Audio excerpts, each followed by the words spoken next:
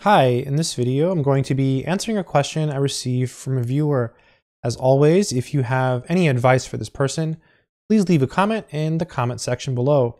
Remember, people do read the comments, so anytime you can leave a constructive comment, it does help other people. Okay, I'm going to open up the email here. The person's name is Nick, and the subject is computational math software. Hi, Math Sorcerer.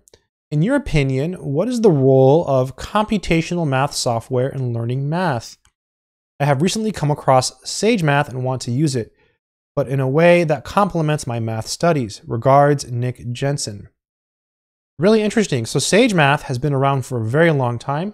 I believe it's GPL. Great software.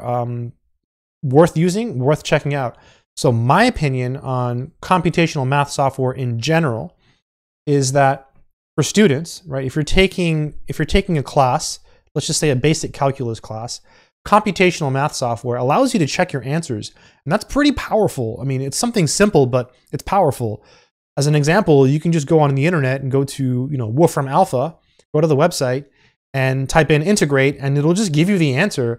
And that's very powerful because it saves you time. Like if you're studying Calculus 2 and you're doing like the disk and shell problems, a lot of times it's the setup that matters. So you set it up, but the homework wants the answers. So you type it into Wolfram, get the answer, type it in. If it's wrong, you know your setup is wrong, and then you try something else. It just saves you a lot of time because you can check your answers. And that's a very specific example of how you can do that.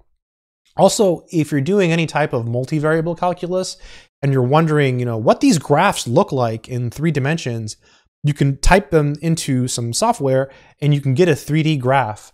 So those are 2 examples that I think are very beneficial for the majority of students. Checking your answers and looking at the graph of functions, especially multivariable functions.